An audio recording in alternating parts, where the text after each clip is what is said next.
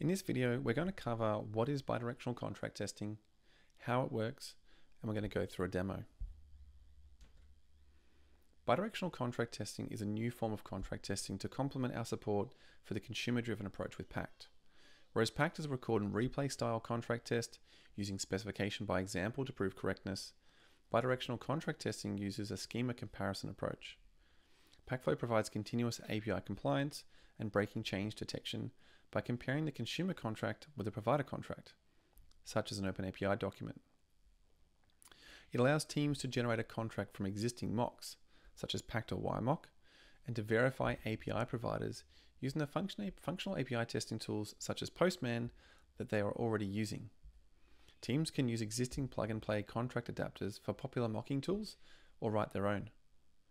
In short, you can rapidly upgrade your existing tools and processes into a powerful contract testing solution, improving the ROI of your initiative. Bidirectional contract testing is a feature exclusive to Pactflow. The outcomes you can expect from using bidirectional contract testing, or BDC, is a lower barrier to entry. Because you can reuse your existing tools and processes, you don't need to upskill and teach everyone new ways of working. Because you're reusing those existing tools and mocks and work you've already done, and you're going to leverage those, you're going to get coverage much more quickly, which means you can scale contract testing across teams more quickly. Because you can do this kind of contract testing with inside the code base and outside of the code base, this allows other roles to play a part in the contract testing initiative, such as testers and QA engineers who traditionally can't get involved with contract testing with Pact. And because of all these factors, you're going to get improved return on investment for implementing a contract testing initiative. So let's see how it works in action. Okay, so now that we've got this, let's have a look at how it works.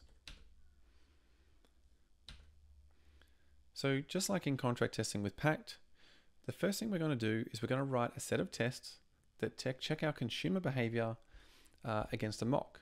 So we still want to make sure we're testing the consumer side and the provider side independently, and we're going to use contracts to make sure that the expectations on both sides don't drift.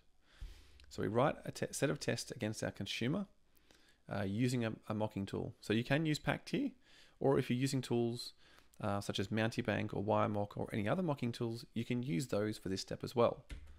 The important part is that we take those mocks that we used and we generate a contract out of them. That contract takes the form of a Pact file. We call that the consumer contract. On the provider side, we actually start with the provider contract, something like an open API spec.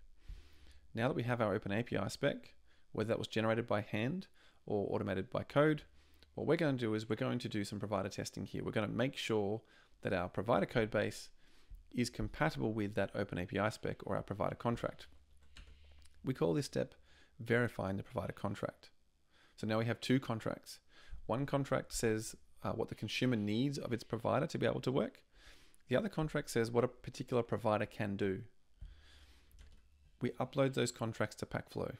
The consumer will operate its own pipeline and push that separately. The provider will have its own pipeline, but both contracts will be uploaded to Pactflow. Later on, as we'll find out, we'll do what's called a contract comparison to make sure that the consumer is a valid subset of the provider contract. Here is where we do the schema comparison. So if the consumer is making a new change that adds a new field or an endpoint to a contract, for example, we'll call the Can I Deploy feature to make sure that the consumer contract is a valid subset of the provider, and if that field actually does exist on the provider. If it doesn't, it will fail the build and the consumer won't be able to deploy. And conversely, if the provider removes a field or an endpoint and it makes a change to the schema that is incompatible with its existing consumers, their build will fail also. So let's recap the steps. On the consumer side, we're going to write test against the mock to verify its behavior. We can use Pact here, in which case the mock will generate a Pact file, or we can use our own mocking tool such as YMock, and we need to make sure we serialize that contract. The consumer contract is produced, as I said before, it must take the form of a Pact file, and this must capture only the interactions that the consumer code actually uses. Step 3, we upload that contract to Pactflow. Step 4, we can now choose to deploy our software, but we need to make sure it's safe to do so. The Can I Deploy tool will tell you this. It will check the compatibility of a particular version of a consumer with the version of the provider is trying to link to.